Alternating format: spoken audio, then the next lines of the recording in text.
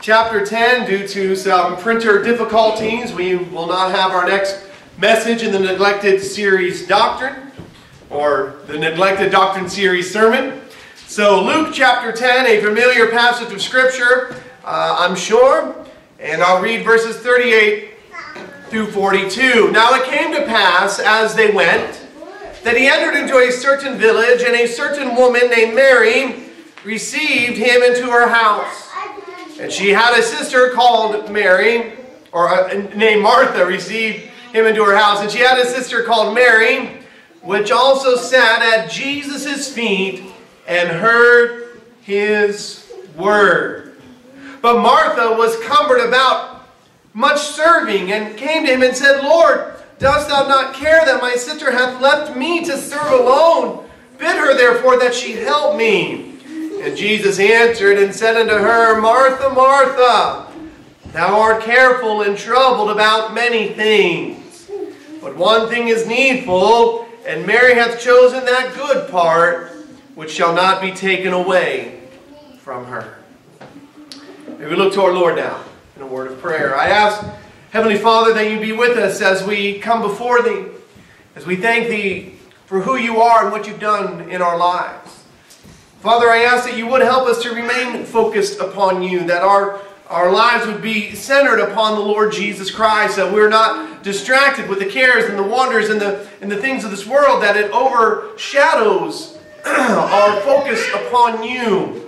I ask, Lord, that you would be with us as a church, that you would help us to grow in the grace and the knowledge of our Lord and Savior, Jesus Christ. And Father, as we think about the things that are necessary to keep the purity of the church, Lord, that you would direct us in that thy will would be done, that we would glorify you in all things.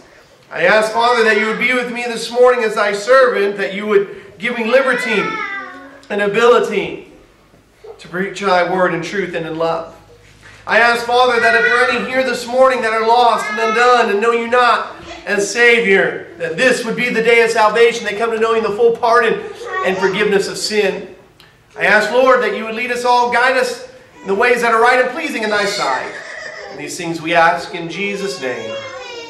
Amen. You may be seated.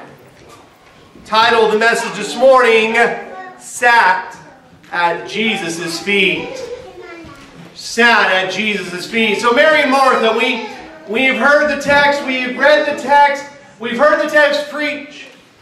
And yet, we still battle with focusing upon the Lord Jesus Christ. A lesson for all of us today is to be at the feet of the Lord Jesus Christ. Beloved, we understand and we have met people in our lives that just seem to be so full of the Spirit of Almighty God that they resonate and they truly are that reflective light of Jesus Christ the Lord. And when we meet them, we say, man, they emanate, they reflect Jesus Christ. That they have this walk, this pleasant walk with the Lord. I believe in order for us to be able to get to that place, we must spend time at the feet of Jesus. It's easy to become wrapped up in messages like the Neglected Doctrine series, or to then even come into a study like the book of Ephesians. And in the book of Ephesians, man, we're learning a lot. We're learning about the Lord Jesus Christ. We're learning about salvation. We're learning about election. We're learning about how to walk with the Lord. And we can go through, we can learn through the book of Ezekiel and learn how Israel was a very rebellious house and how they committed sin and idolatry and adultery against God.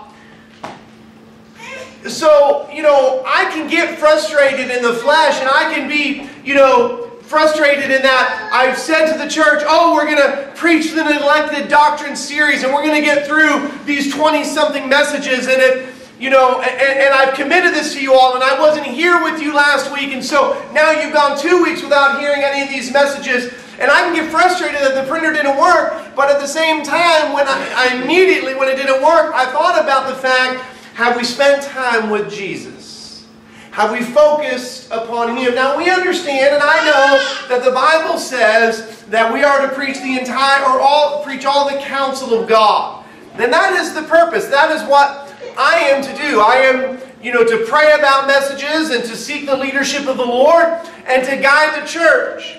And God gives me that charge. And so I'm to give you a well-balanced meal. And that's why we preach some of the hard stuff. And that's why we preach about prayer. And that's why we do these things. But ultimately, my real responsibility is to tell you about Christ. To tell you about Jesus. About His life, His crucifixion, and certainly about His resurrection. We need to focus on Jesus Christ.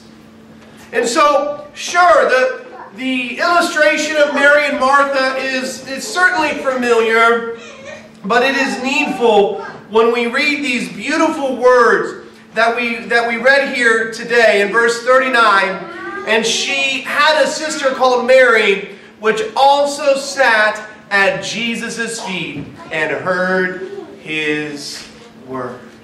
Let us sit at the feet of Jesus and hear His word.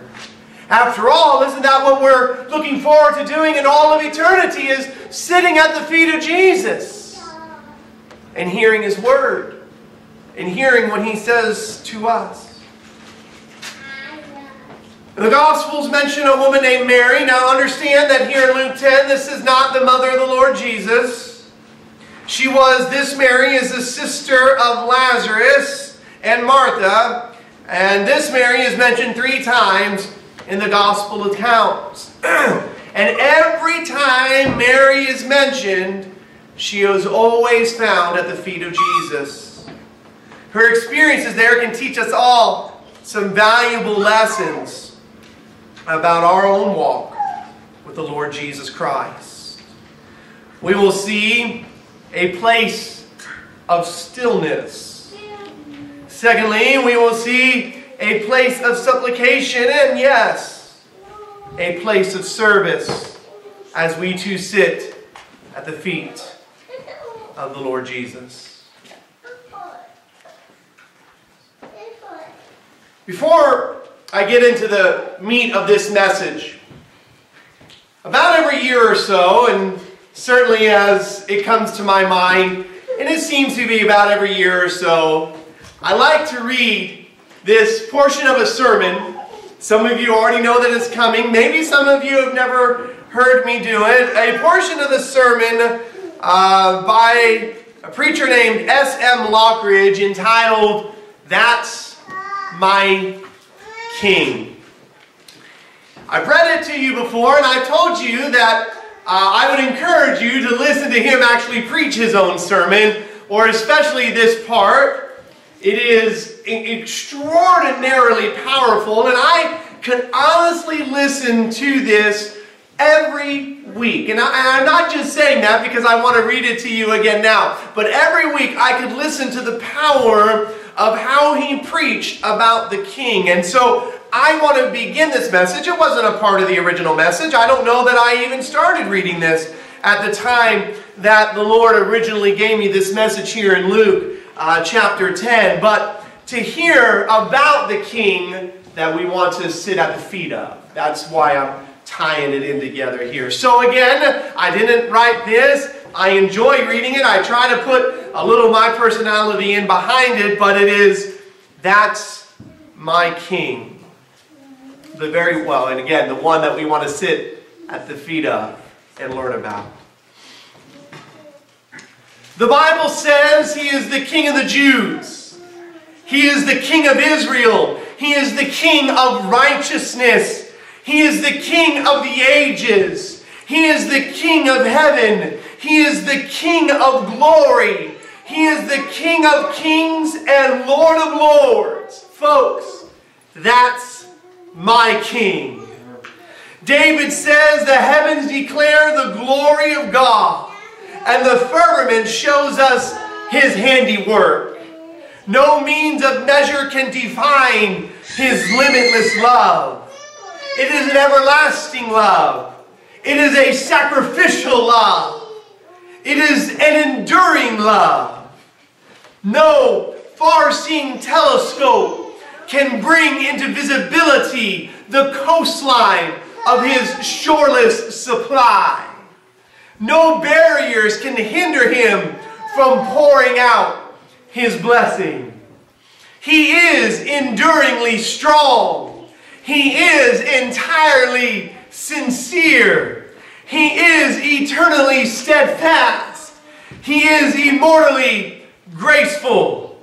He is impartially or imperially powerful.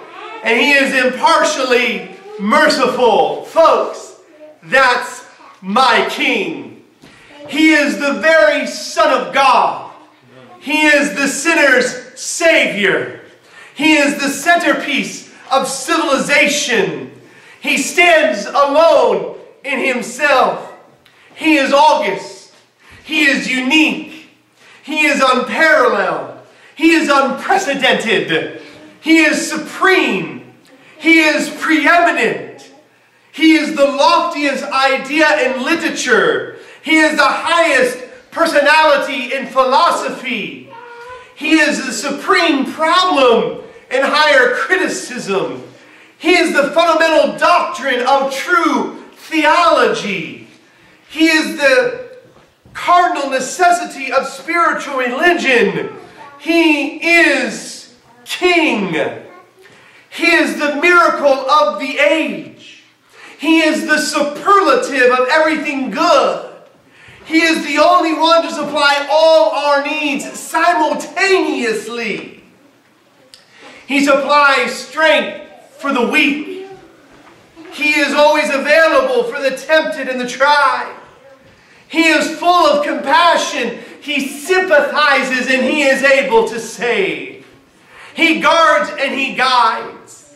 He heals the sick. He cleanses the lepers. Not the lepers. And Jesus Christ and Him alone forgives sinners. He discharges debtors. He delivers the captives. He defends the feeble. He blesses the young. He regards the aged like no one else. And He beautifies the meek. My King is the key of knowledge. He is the wellspring of wisdom. He is the doorway of deliverance. He is the pathway of peace. He is the roadway of righteousness. He is the highway of holiness. He is the gateway of glory. No man comes to the Father but through the Lord Jesus Christ. He is the master of the mighty. He is the captain of the conquerors. He is the head of the heroes. He is the leader of the legislators. No matter what we might think, He is still in charge and He is still on His throne. He is the overseer of the overcomers. He is the governor of governors. He is the prince of princes. He is the King of kings. And folks, He is the Lord of lords. His office is manifold. His promise is sure. His life is matchless.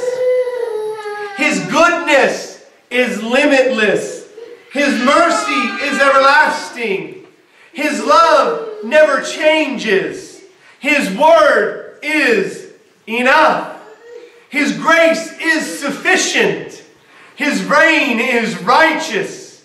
His yoke is easy and His burden is light. And S.M. Lockridge says, folks, I wish I could describe Him to you. I wish I could describe Him to you, but He is indescribable. He is incomprehensible. He is invincible. He is irresistible when He makes Himself known.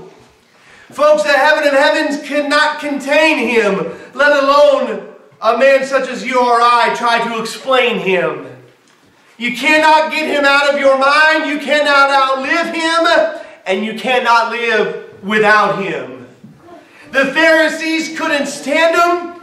but they could not stop him. Pilate could not find any fault in him. The witnesses couldn't get their testimony to agree. Herod couldn't kill him. Death could not handle him. And the grave could not hold him. Folks, that's my King. He has always been, and He will always be. He had no predecessor, and He will have no successor.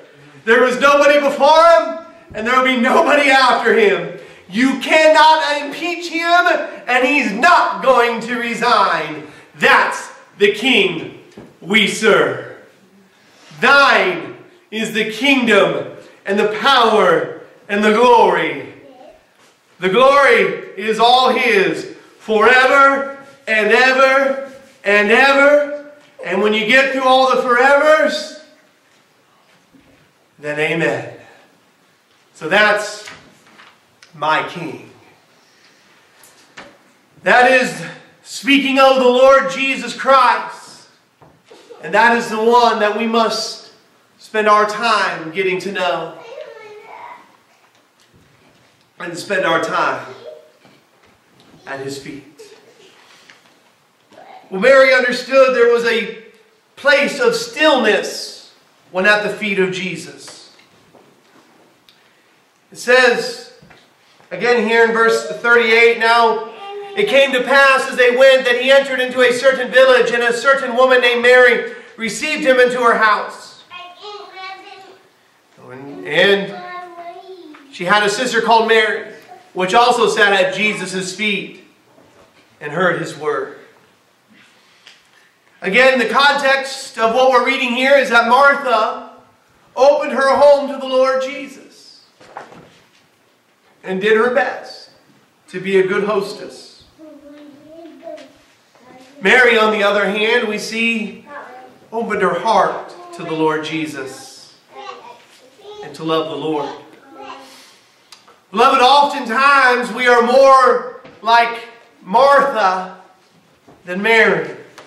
In our zeal to serve the Lord, we wind up ignoring the Lord. The very King that I wrote or read about, the very King of the universe, the one who is deserving. Well, no, the one who we need to learn from. But Mary, here in the text, found a place of stillness at the feet of Jesus. In verse 40, again we're reminded, but Martha was cumbered about much serving and came to Him and said, Lord, dost Thou not care that my sister hath left me to serve alone? Bid her therefore that she may help me. You see, beloved, when it comes to sitting at the feet of Jesus and hearing His word, remember that's the text, which also sat at Jesus' feet and heard His word, there is a time and a place that we can forget our cares. You see, while Martha was cumbered, that is, to be distracted or to be driven about mentally, Mary was sitting calmly listening to the words of the Lord Jesus. When we come into the presence of the Lord, whether it is in our own personal prayer life, whether it is in our Bible reading, or whether it is here in this worship service, we can come and forget, even if it is for just an hour, our cares and the burdens of life as we come to the feet of Jesus.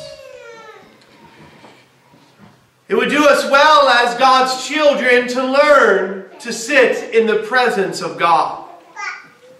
To forget about the cares of the world. Now, I know that life is life. And I know that the cares of the world will be a part of life. I mean, you've got bills to pay, mouths to feed, places to go to work. There are the responsibilities of life. But let us not get so involved that we forget to sit at the feet of Jesus. That we forget to do as the Bible tells us in the book of Psalm, to be still and know that I am God. When you're at a Bible conference, when you're at a meeting, you are putting aside those cares of the world, even for just that amount of time, to focus on Jesus Christ. Now notice, as she sat at the feet of Jesus, she heard His word. So when I preach about, even for this moment of time to lay aside the cares, what we're not talking about is just, doing nothing.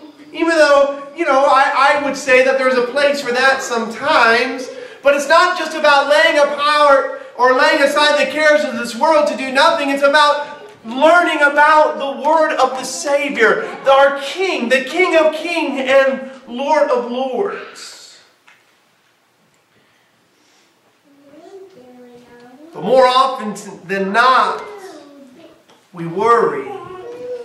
We worry and we do not cast our cares upon the Lord. We worry about everything else than just sitting at the feet of the Lord Jesus. It would do us well to learn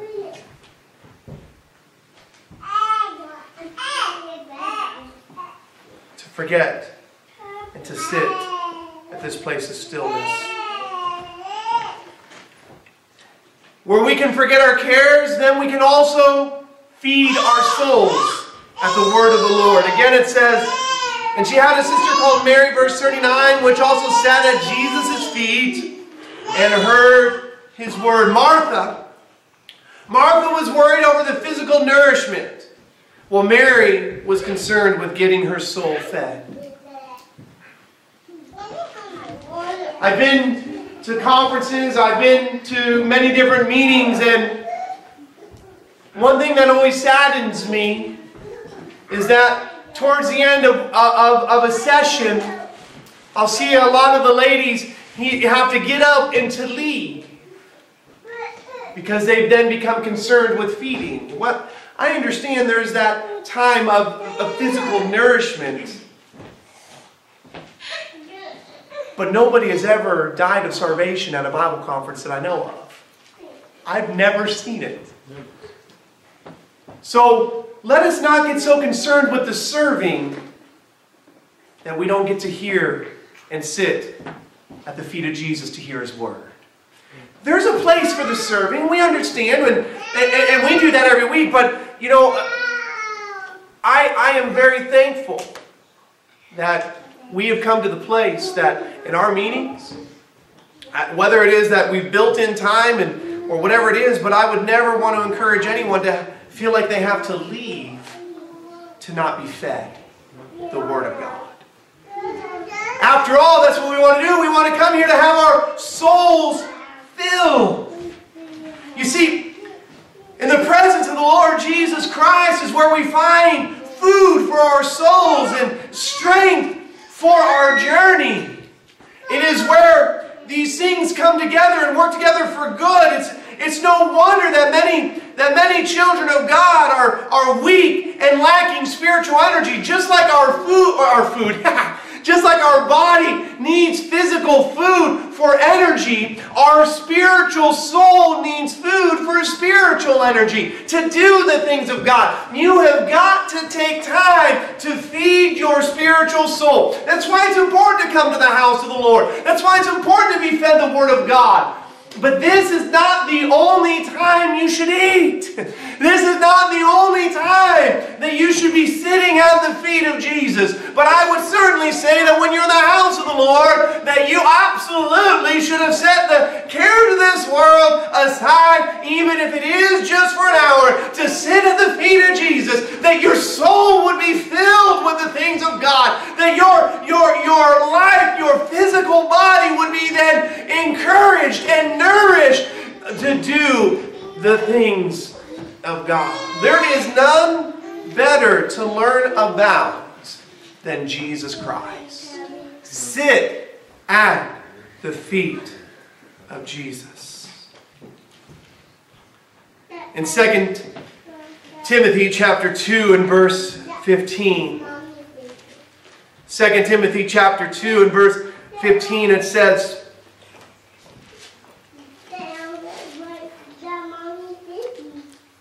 Study to show thyself approved unto God, a workman that needeth not to be ashamed, rightly dividing the word of truth. That is, get in the word. And then as we enjoy this feeding of our souls and forgetting our cares, we can focus our priorities. Again, as we look upon this scene at Martha's home, we can see where Martha's priorities were and where Mary's. Martha was concerned with preparing the meal, and Mary was concerned about being in the presence of Jesus. And I've said it over and over. We need to spend more time in the presence of the Lord. And if everything in our lives takes precedence over being with the Lord, then we need to reevaluate what's going on in our lives. Because, beloved, I will tell you, the more real the Lord is, the problems of this life, they seem so much smaller. So I ask, is sitting at Jesus' feet a priority in your life? We need to seek this place of stillness before the Lord. And then verse 42 says, but one thing is needful, and Mary hath chosen that good part, which shall not be taken away from her. At Jesus' feet, Mary found fulfillment and contentment. Amen. Fulfillment and contentment. What she found at His feet was worth more than all things that money in this world can buy. She found rest and contentment. Reminds me of the text in Matthew chapter 11. Now, this is just going to kind of tie in everything that I've spoken about letting these cares go, even just for the time of the services or for the time of your prayer or the time of your Bible study. That we don't get so cumbered or distracted about all the stuff that needs to be done, but we focus on Jesus. And here's His promise to us. It says in Matthew chapter 11 and verse 28, come unto me, all ye that labor and are heavy laden. Are any of you laboring? Do any of you feel heavy laden? Here's what God says. That King that I read about, that with all of our words we can't even begin to describe Him. Here's what He says. I will give you rest. Not I might, not probably, but He says, I will. So He's talking to His children. He's talking to us that are laboring. He's talking to us that are burdened. He's talking to us that are downhearted. He's talking to us that live life. And He says, I'm going to give you rest. I believe that when we sit at the feet of Jesus and learn His Word and hear His Word, we begin to experience that rest. He says, to take my yoke upon you and learn of me. Sit at the feet of Jesus and learn His Word, right? That's what we're saying. For I am meek and lowly in heart, and ye shall find rest for your souls. For my yoke is easy and my burden is light. Sit at the feet of Jesus. That's what Mary found herself doing. She found herself in this place of supplication. It's the next part of the message that I want to bring out now. As we continue to think about sitting at the feet of Jesus, she came to this place of supplication. I want to now bring you over to John chapter 11 and bring another context of Mary's life into view here. All right, so again, Martha, very concerned. You're turning over to John chapter 11 again. Very, I'd say familiar to most in here, but another aspect of Mary's life is what I want to bring out.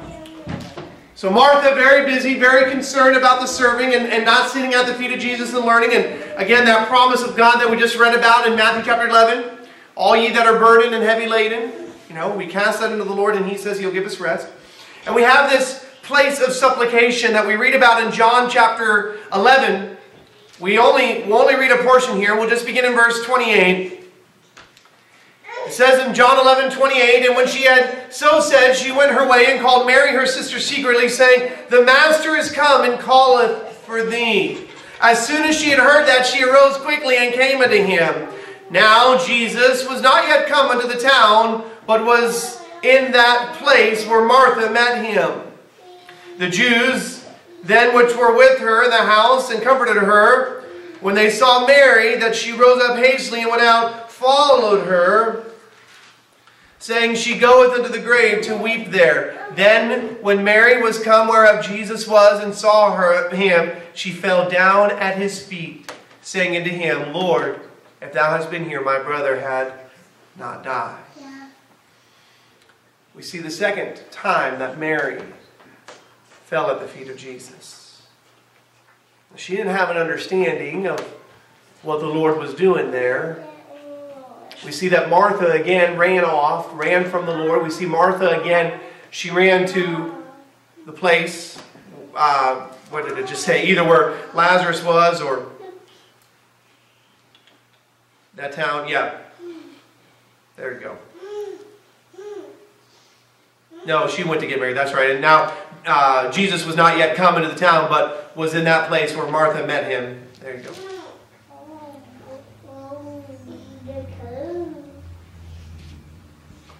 Yeah. I was right. Okay. That Martha went to the grave and wept there, but Mary again went to the feet of Jesus. That's where I was going.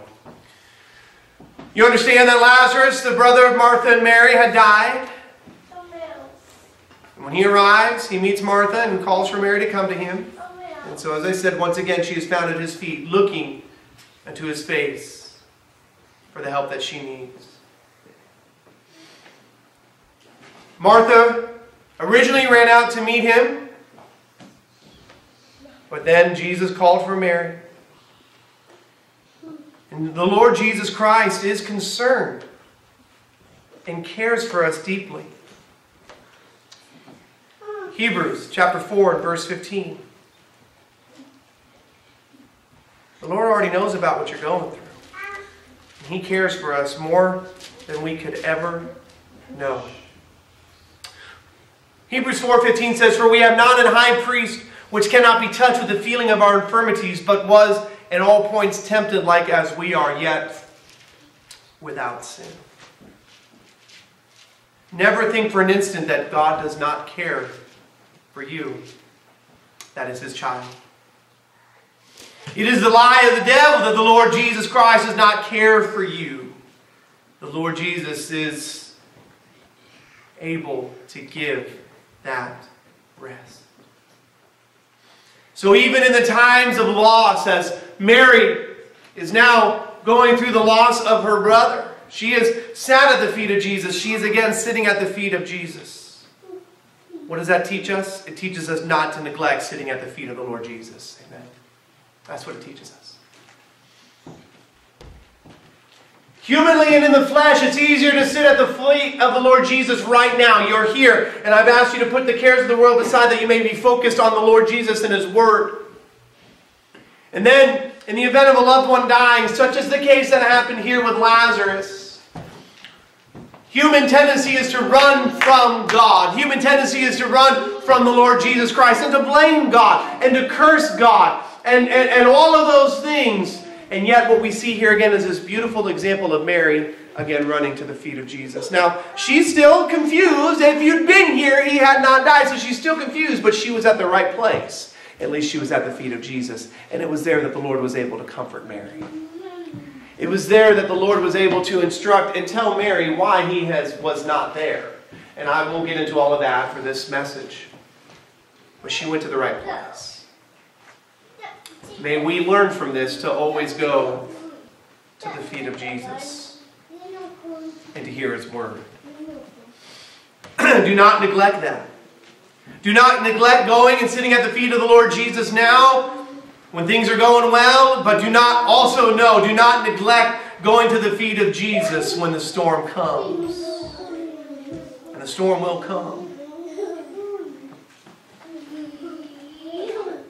The Lord Jesus Christ gave that intercession, and He does the same for us today. in the book of Hebrews again, chapter 7 and verse 25. Hebrews chapter 7 and verse 25. Wherefore he is able also to save them to the uttermost that come to God by him, seeing that he liveth to make intercession for them. He is able. That's what I wanted you to see.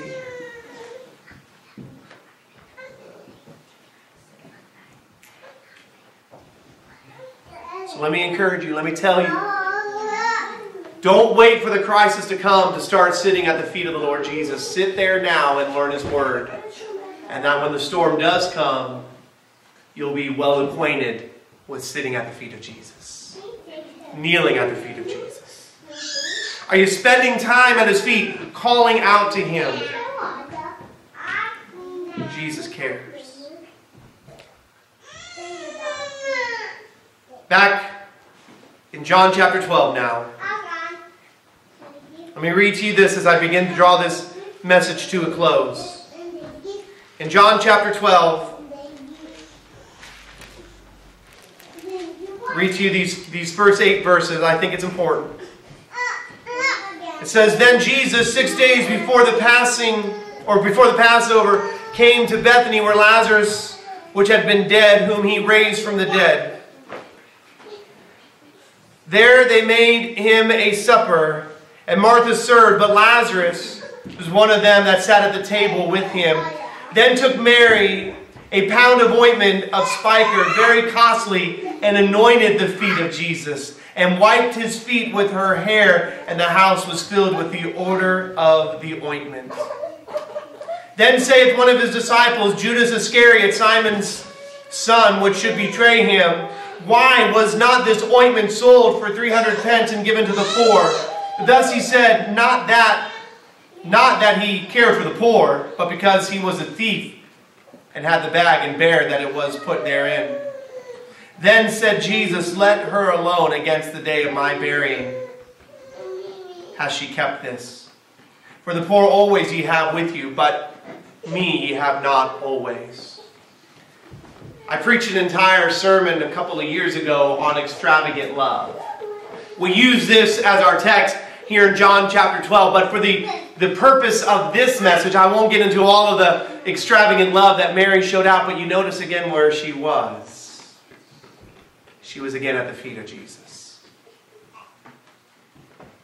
She poured out this precious ointment before and onto the Lord's feet. The very place where she was when Martha invited Him into her home, into their home. She sat at His feet and learned His Word. Then at the very place that she was when she was seeking that comfort and that counsel from the Lord, she was there again at His feet.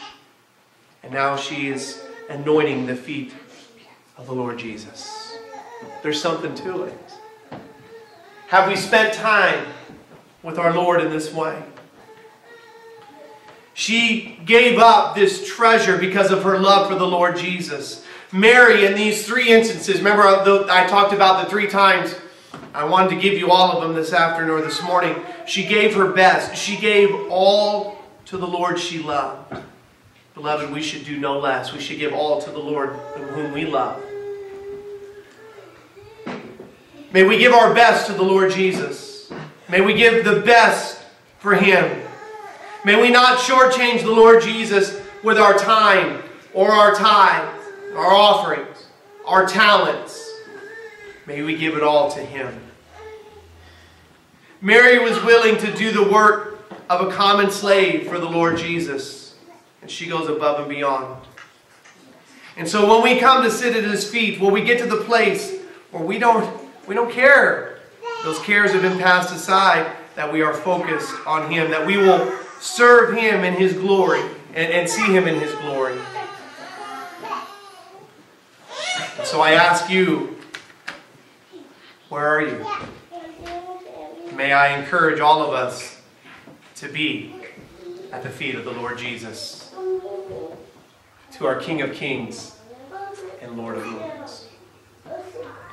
Cast that burden unto the Lord and leave it there. Again, He promised to give us rest. I thank you for your attention to the Word of God, and if we can be helped to you in any way, we certainly offer ourselves to you. Shall we stand together? We'll be dismissed in a word of prayer.